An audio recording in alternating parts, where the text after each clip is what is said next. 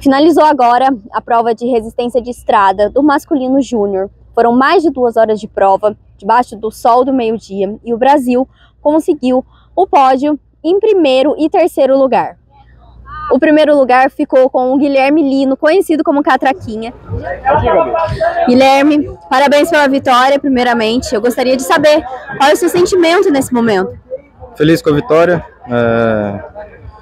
Eu estava querendo essa vitória já faz um tempo, foi um dos objetivos da temporada, mas não seria fácil porque não vence um. Na verdade vence um e a gente correu num time, mas todo mundo trabalhou e tive a honra de sair com a vitória nessa sorte. E quais são os próximos passos agora, depois dessa vitória? Meu próximo passo é correr o Nacional mês que vem e correr a volta a Portugal, que é um dos objetivos da temporada, e tentar uma vaga para o Mundial. Matheus chegou em terceiro lugar, pegou o bronze da competição. E aí, como você se sente nesse momento e quais são os próximos passos agora?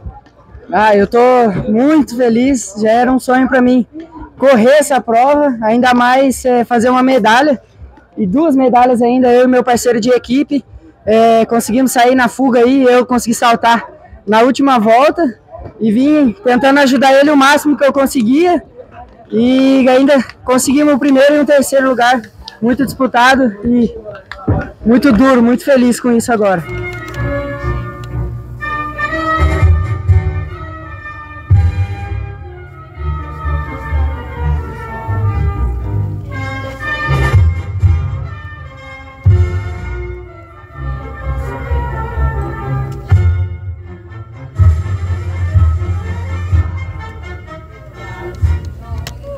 Aí, aplausos para Guilherme, Davi e Matheus Costantino, os medalhistas Pan-Americano, categoria júnior. E agora começa a prova feminina, da mesma categoria, com 58 quilômetros. Você pode acompanhar essas e outras provas no nosso portal.